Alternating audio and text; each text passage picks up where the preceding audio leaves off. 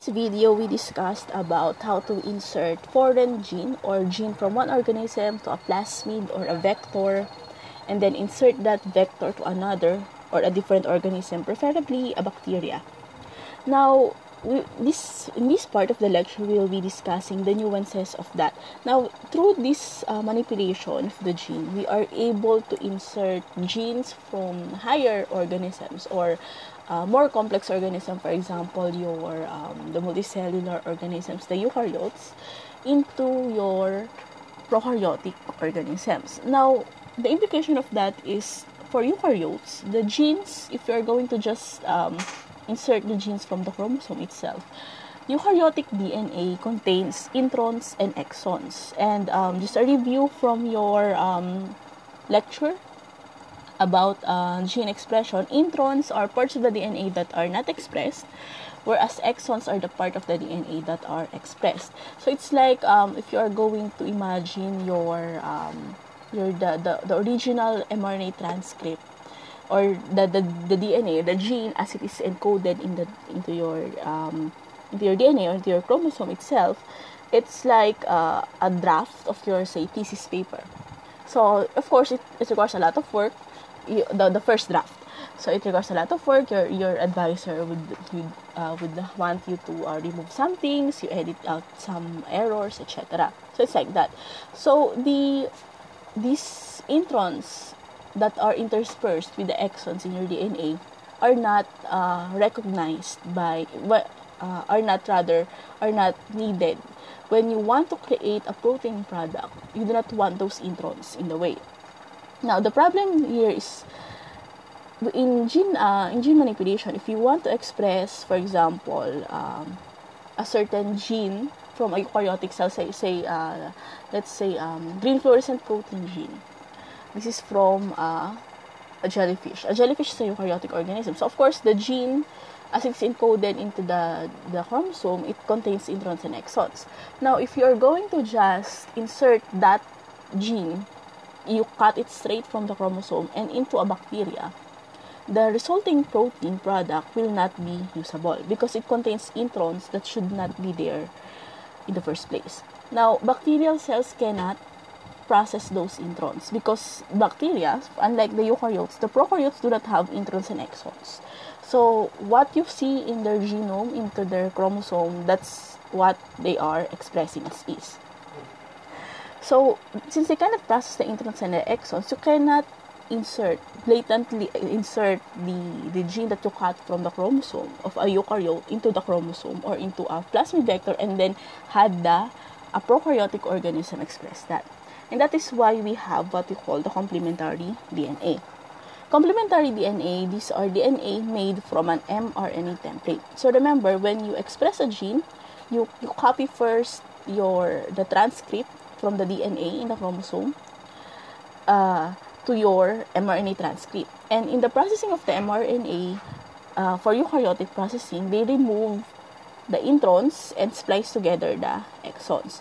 And so the mature transcript, we call it the mature transcript when it's already processed. The mature transcript is now ready for expression. So there is no introns there anymore. It's basically going back to the analogy about your thesis, it's the final draft ready for publication.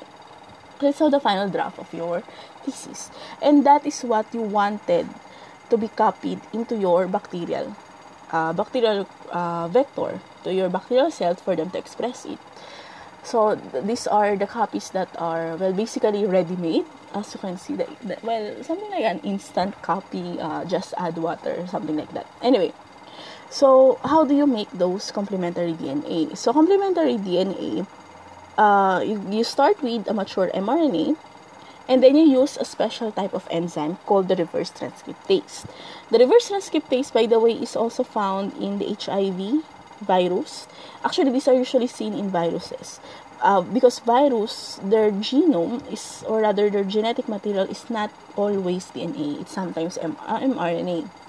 And so this virus, for them to infect the host cell, they need to convert their RNA gene into DNA. And that's why they have the reverse transcriptase enzyme. And so we have this reverse transcriptase, we extract them from the virus, and then we get the we from the mRNA copy, that's the original, that's, for example, the copy of the gene you want to express. You create a DNA copy, and that is called the cDNA, or a complementary DNA, or sometimes it's called copy DNA. So you create a DNA from that mRNA. So you have basically a hybrid, and then you just use a simple polymerase to create a double-stranded DNA. And that double-stranded DNA coming from the mRNA original transcript is your cDNA. And this can be directly inserted to a plasmid that can be inserted into a bacterial cell, and then the bacterial cell can now produce a working protein from that. So that's basically your cDNA, and that's how you use a eukaryotic gene, or how you express a eukaryotic gene in a prokaryotic system. Okay, so why do we use, or what are some of the uses of your cDNA? So it's for manipulating genes. You change them, you knock them out, you insert them to other species, or actually you just want to study about those DNA or those genes. And because these genes are basically instant and ready-made, it allows you to bypass normal gene controls, and it's easy to regulate. So another one, and actually one of the most useful, or one of the main reasons why we have them, is that you can insert the genes from our complex organism, for our eukaryotic organism, into a simpler one like a bacteria, and bacterial cells are easier to grow. So you can just have the plasmid, and then they'll just produce them, and you can do industrial scale production from those cDNA. Okay, so that is for why we have cDNAs. Now, we already discussed about how do we express your genes, manipulating them. So let's move on to isolation. The gene isolation is one of the ways in how to study the genes. So we call the genome, we have the term genome to describe the entire set of the genetic material of an organism. Basically, it's the totality of all the genes in your body.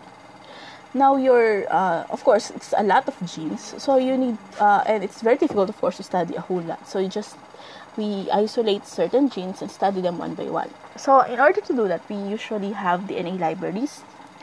And unlike a typical, a normal library where you have a building with a lot of books there, when we have a library, for a DNA library, it's basically just a set of cells containing your cloned DNA fragments and various cloned fragments. Well, you can say it's a good, you have a collection of DNA fragments in a certain set of cells. It's usually inside a petri dish culture. And of course, like a library, you should be able to store and retrieve. So how do you retrieve your desired fragment DNA? So you use a probe. A probe is a fragment of a DNA labeled with a tracer. So that DNA fragment is a complement to the one that you're looking for. And you use this probe to find a specific clone carrying your gene of interest. Because the library, a DNA library, contains fragments of DNA, and there are many different DNA. For example, a whole genome, the DNA of the whole chromosomal DNA, you fragment them, you insert them into, you insert those fragments into your bacterial cell, and you create a library. And now you want to get just a certain single gene from that library. So you need, of course, the probe, and that probe enables you to find the DNA fragment that you are looking for. So nucleic acid hybridization is the base pairing between a DNA from different sources. Well, basically, it's just a hybrid. You have two different types, and then your probe then hybridizes with your targeted gene. So this is an example of a DNA library. So you have how do you retrieve and process your genes? So first you will have your individual bacteria from DNA. They are spread over your petri dish plate. So it's a solid growth medium. So you do not usually use a liquid medium that is very difficult to isolate and to get, basically the one that you decide. Okay. So each colony comes from a single cell, single organism that contains a certain fragment. So one whole colony contains only a single fragment. That's the idea. So you press a paper onto the surface of the growth medium. So that means you are not getting the whole colony. You are just getting some parts, some representative from each colony. And then you soak them in a solution that ruptures your cells. And then when the cell ruptures, it releases their DNA, and the DNA links to that paper. So you add the radioactive probe, and the radioactive probe then attaches to the DNA fragment that you're looking for. And then, since it's a probe, it contains a tracer. Usually, it's a radioactive tracer, but currently, the one of the more popular ones are fluorescent tracers. So you have using that fluorescence or using an X-ray film, it's a radioactive tracer. Although I think it's getting out of use. The radioactive tracers are not being used anymore. So you have fluorescent tracers. So of course you will now it will light up a spot, and that spot you will retrieve that spot, and that is the one that you are looking for. Okay, now you have the gene of interest that you want. So you want to study it more. So it's just what you can see here is a spot.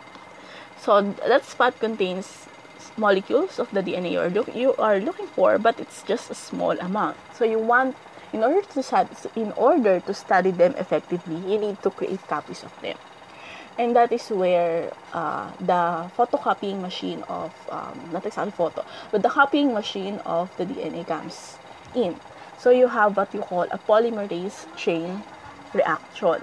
So it's a cycled reaction that uses heat-tolerant DNA polymerase. It's from Thermophilus aquaticus. We call it the TAC polymerase. T. Thermus AQ aquaticus. So that's the TAC polymerase. It's used because it's heat resistant. It doesn't get destroyed in the heat cycle of your PCR reaction. So you use them to produce copies of the DNA fragment. So DNA copies is mixed with this polymerase, and then your nucleotide sorting products, and you have primers. These primers are important because they specify specific regions of the DNA fragment that you want to be cloned or you want to amplify. So in this reaction, you cycle high and low temperatures. Why do you need to get high temperatures? Because you want to break hydrogen bonds. So at high temperatures, your DNA denatures. So the hydrogen bonds breaks. So you have single-stranded DNAs. And then when you have single-stranded DNAs, your primers can base pair, and then you can actually sequence or rather amplify or create more copies of that DNA. So you have basically amplification. So the amplification here is basically this step. So first you have a double-stranded DNA fragment.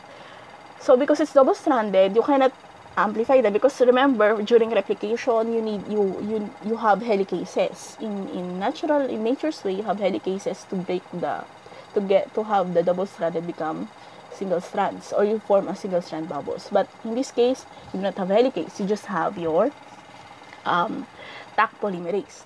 Therefore, you add heat. So when it heats, or you increase the temperature, how high is the temperature? It's usually around, if I remember correctly, it's around 90 degrees. So you have high temperature, your double-stranded DNA will naturally denature and become single strands. Now, once it becomes single strand, your primers, the pink ones, can be able to base pair to their target. So you have two sets of primers, the forward and the reverse primers, because you want to have double-stranded DNA products. So these primers attaches, and then you have TAC polymerase using these primers, because remember, you do not have primase here. You have primers, pre-made primers already. So you have the polymerase elongate the strands from the primers. Now, once it's elongated, you have your, double-stranded fragments. And then you repeat the cycle. So you increase the temperature again to denature these fragments, and then you lower them down for your primers to attach, and then you use the polymerase to elongate. So all in all, you get, when you repeat the cycle, you will get times 2 of each starting material you have. So it's basically an exponential type of reaction. So for example, if you have a single DNA cap fragment, after one round you will get 2, and then another round you will get 4, 8, so on and so forth, until the usual cycle is 30. Sometimes it's about 40. So that's your PCR.